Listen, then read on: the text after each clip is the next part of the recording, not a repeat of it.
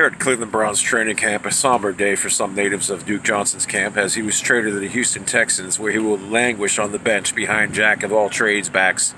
Duke Daniel Johnson was not a team player, nor was he a useful player for the Cleveland Browns. A lingering hamstring put him severely low on the depth chart behind great running backs Nicholas Chubb and Kareem Hunt. Duke Daniel Johnson was traded for a third-round draft pick to the Houston Texans. The Cleveland Browns have much more depth than they ever needed. Charles Martin from Berea. Thank you.